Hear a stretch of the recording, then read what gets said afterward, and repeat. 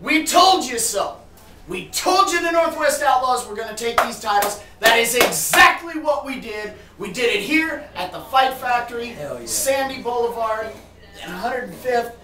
You come down here, you see the NWWA Fight Factory, you're going to see the NWWA Tag Team Champions, the North West Outlaws, my man Lone Star, the old dog Keith Atkins. We're 40 years old, we're twice as old as our opponents, we're in twice as good a shape as our opponents. We're able to do this, quite frankly, because the competition sucks.